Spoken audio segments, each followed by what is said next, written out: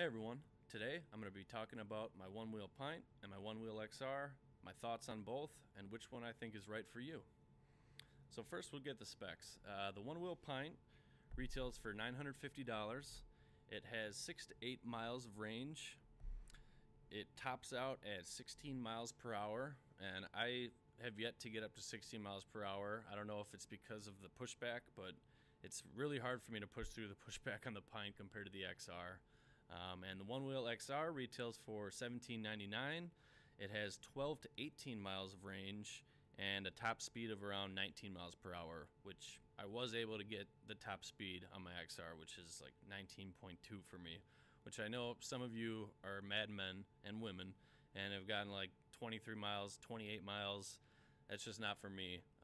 I'm more of a cruiser. I like to go slow and enjoy myself and not worry about face planting, which I have done a few times and it's not fun. So my first board that I purchased was the Onewheel XR. I bought it last June. This board has around 960 miles on it, and I've loved every minute of it. I will say that there's something that I found out like 3/4 of the way into owning it that made it way better, and I'll talk about that later. But yeah, it's been great to me. I've used it to commute to work all the time.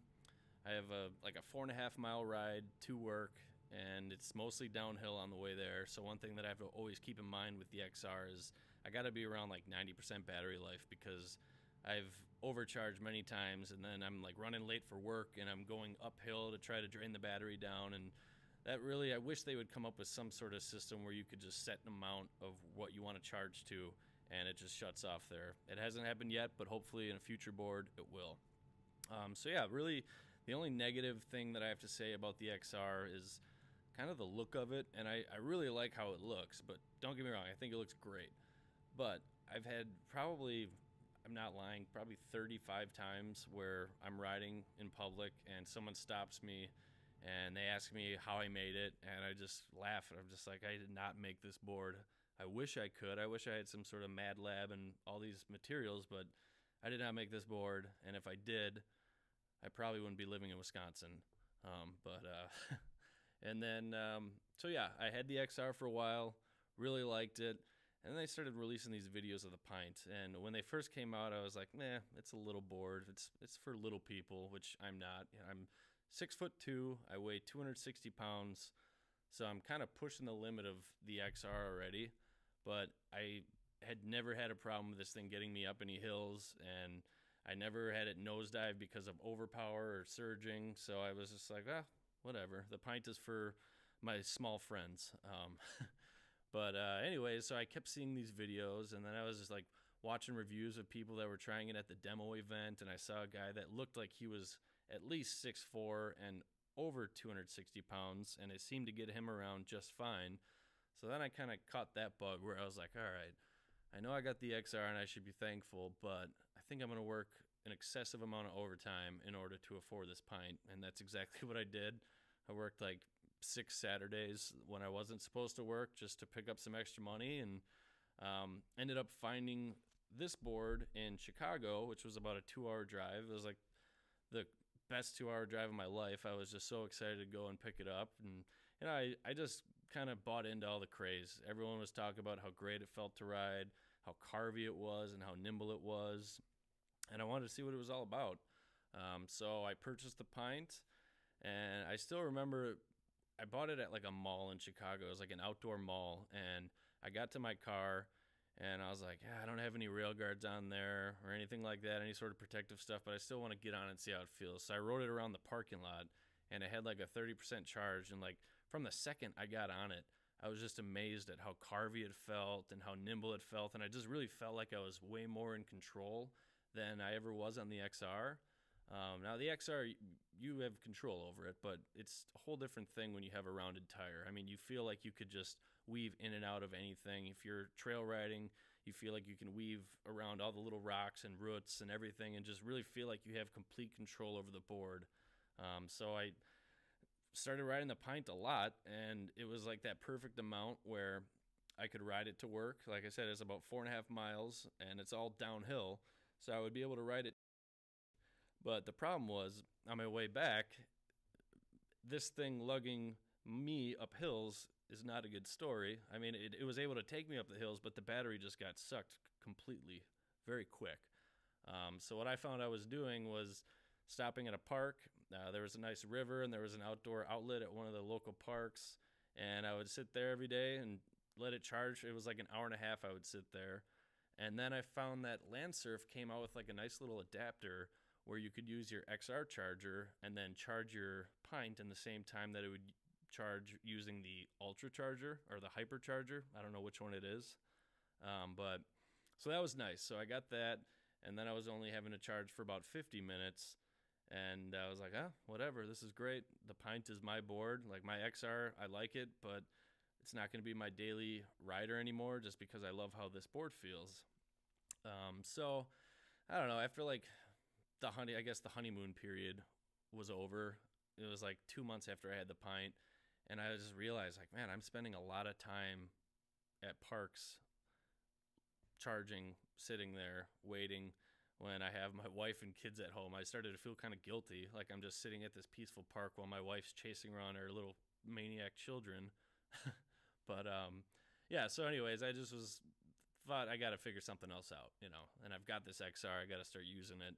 So I went to the website. It was Shred Labs put out a nice piece all about the one-wheel tires that are available. I think they had a bunch of guys test out a bunch of different tires and say what the pros and cons were. And really the main thing that I took away from that article was two things. Was I need to upgrade my tire, and number two, they did not have very good stuff to say about the Vega, which I was kind of feeling the same way at that point because it was like I was on the Pint and it was just bliss. You could just carve perfectly, do everything you want, and then I would get on my XR and I felt like I was riding a tank. Like the sharp turns that you might have to take, everything just felt different. And so I ended up settling on the Burris Slick for the XR. And it was my first time ever doing a tire change, and it was not easy for my first time. I definitely ran into a couple of little trouble areas, but once I powered through those and got that tire on there, my first ride, it was like, okay, this is exactly what I want. It's got the nice nimble carvy feeling of the Pint, but yet I've got the range of my XR. So I think that's something that was really a game changer for me. And then along the way, they've come up with a couple other things for the XR that I've really enjoyed. One of them being a third-party device, which is the Fender Delete. And really, it doesn't serve any really great purpose for the board other than it looks really nice. It just kind of unifies the board. Just makes it look more like a product and less like something that someone would build in their garage. And then the second upgrade that I've found that I really like on the XR is this mag handle mount. I had an extra mag handle because I had upgraded to the mag handle Pro, which, if I'm going to be honest, I don't know if it's a worthy upgrade or not. It's like 1 week into it and all the rubber started fraying off and it's just constantly falling off. So I'm going to spend $60 to $70 on something. I really want it to last longer. So if I'm going to get another mag handle, I'll probably just go with the stock ones again. But once I got that mag handle on the XR, that made a huge difference. I have tried carrying around the XRs that have the side mount handle, and those are nice, but the one thing that I really like about the mag handle mount is when you're holding it, it's actually angling the board away from you. So like for me, when I get to work and I'm going up a narrow stairwell, if I'm holding it from the side here, the tires hitting me in the leg, and it just takes up a lot more space. Whereas when you got this angle, it just perfectly angles that board away from you, so it's not running into you. And that's not like a deal breaker, but it's just a nice thing that you get when you get this mag handle mount. So yeah. So now I've basically come to the conclusion that I still am a big fan of the Pint. I know I'm gonna ride it. It's perfect for me for like when I take my dog. I take her on runs like every day in the summertime, and we go like 3.5 miles. This board is perfect for that. It's real nimble, zips around. Now I got the treaded tire on there, so I can take her on some nice trails and see how that goes. So I definitely will get use out of it, and it's also just great to have another board for friends to ride. The only downside is when we do go riding, if I go trail riding with friends at the parks around here, we usually spend a lot of time at pavilions charging up, and I'm kind of just sitting there with my board that's at like 80%, and they're recharging. So it's one downside with the Pint. I guess I really didn't realize how much of a difference it makes with all that range, but it really does, and the XR is great in that respect. So where I stand from this point going forward is I think I'm just going to continue to ride both boards. I'll probably heavily favor the XR because of the range. And I think when Future Motion announces their next product, I'll probably end up selling my Pint and getting that product. I think what I really hope they do is some sort of a fusion between the XR and the Pint, where you have as much or more range than the XR, and maybe it's a little bit smaller than the XR, but not as small as the Pint. The Pint, once you get the add-ons, like I have the Cushnug High on here, and that helps a lot for your back foot. Your back foot is in heaven, and your front foot feels like it's falling off both the front and the back of the board. And that's just for me.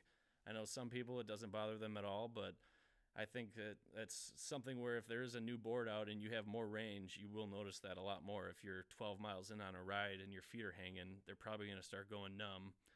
So I hope that they kind of meet somewhere in the middle. But I love both these products. I think Future Motion is doing a great job with what they're designing, and I can't wait to see what they have next. And I hope this video helps someone today. So my final thoughts are, it's all about what your needs are. If you're just going to use this thing to do a last mile commute, then yeah, the Pint's all you need. It's half the price as the XR. It's very well built. They've made a lot of improvements for, even like little things like how much debris gets kicked up. It's gone down a lot on the Pint. Actually, this past weekend, I took both these boards out, and my Pint had it was clean. It was really nice and clean after I was done riding it. I had the fenders on both of them, but it was like the XR was just caked up all over the bottom side, and the Pint was caked up like a quarter of the amount. So I don't know what's so different. I think it's the clearance between the tire and that fender delete, or the fender. But yeah, it just seems to hold off debris a lot better than the XR does. But I'll definitely be selling my Pint and upgrading to whatever product Future Motion comes out with next. So yeah, I hope you guys got something out of this. If you liked what you saw, please subscribe to my page, and then just comment below and let me know what you ride and how long you've been riding. I'd like to hear from some of you guys. All right, thank you.